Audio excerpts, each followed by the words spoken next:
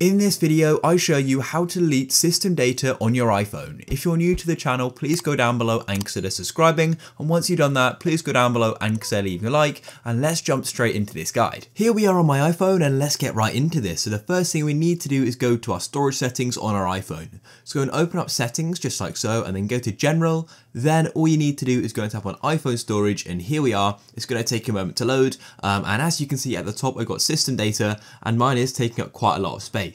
Now, what you want to do is go to the bottom of this iPhone storage page, so scroll like this. And then right at the bottom, you're gonna have two options. One is iOS and one is system data.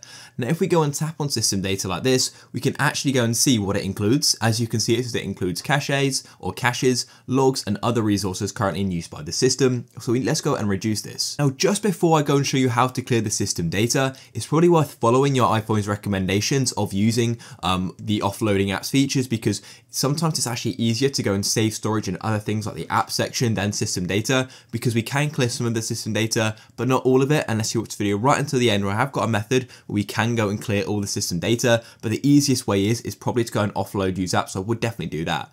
However, to go and clear your system data, the first way you can do this is by going out of your general, so go back to your main iPhone settings and then scroll down until you can go and see Safari. Here it is. Then what you need to do is scroll down the Safari page, and what you want to do is go click on clear history and website data. This definitely takes up quite a lot of space of your system data, and this is just one of many things. And something else which is worth checking, which should take up a lot of system data, is downloaded system updates which are yet to be installed. So to go and check if you've got any system updates which are downloaded but not yet installed, go to general and then go to software update, and it's going to go and checking for updates. And as you can see at the minute, I've got this update for iOS 16, which is download and install, but sometimes the updates are going to be downloaded but they're not automatically installed, and you need to manually install them. But before you install them, they're going to be taking up a lot of space because they just downloaded on your device.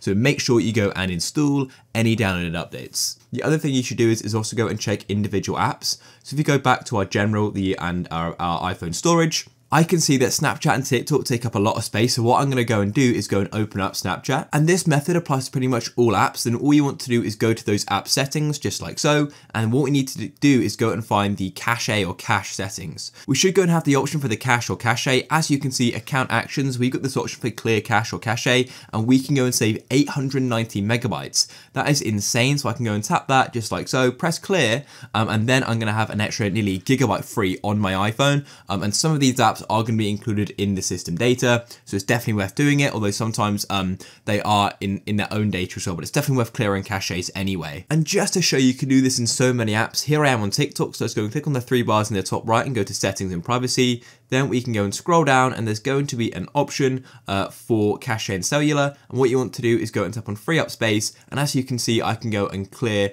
over 180 megabytes if I go and clear my downloads and the cache or cache. So I'll click clear, and that's going to clear 60 megabytes just like that, and I can do the same to the downloads as well. And just like that, I've already freed up a load of space. Now, if you want to go and fully clear your system data, then what you need to do is come back to the general page on your iPhone, then scroll to the bottom, and what we actually need to do is go and click on transfer or reset iPhone.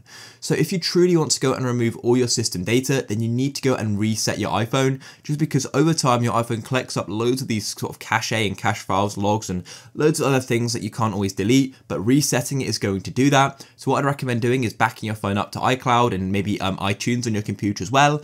Go and reset it, and then go and restore it, and download all your contacts and music and things like that again, and you'll definitely will have freed up a lot of space because it's just going to clear all your system data, and it's the best way to do it. It's quite extreme, but it is the best way. If you found this guide useful, please go down below and consider leaving a like. Peace.